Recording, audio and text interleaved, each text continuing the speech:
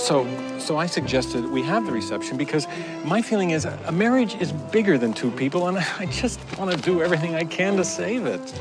You're such a great husband, Davis. Can I ask you something? Sure.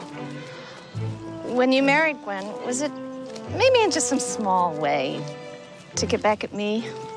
To show me what a wonderful husband you would have been? That probably had something to do with it, I guess. People do such foolish things.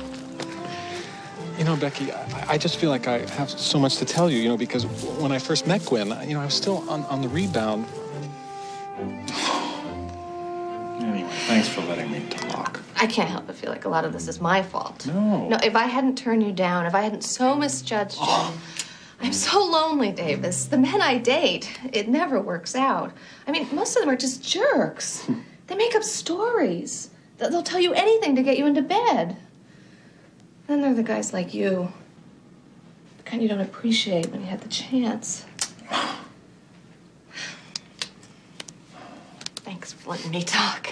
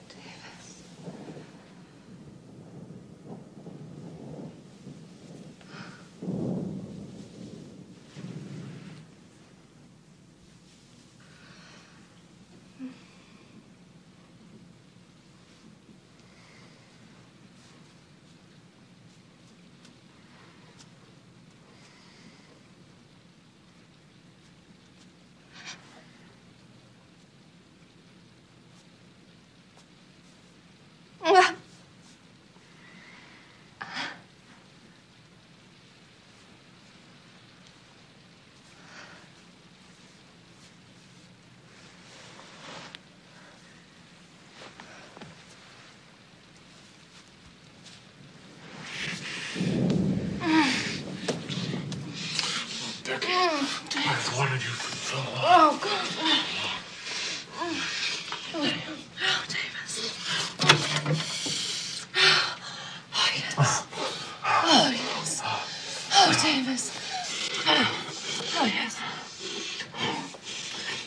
No, wait. Not like this. I can't be the other woman. If your marriage ends, it ends. But not because of me.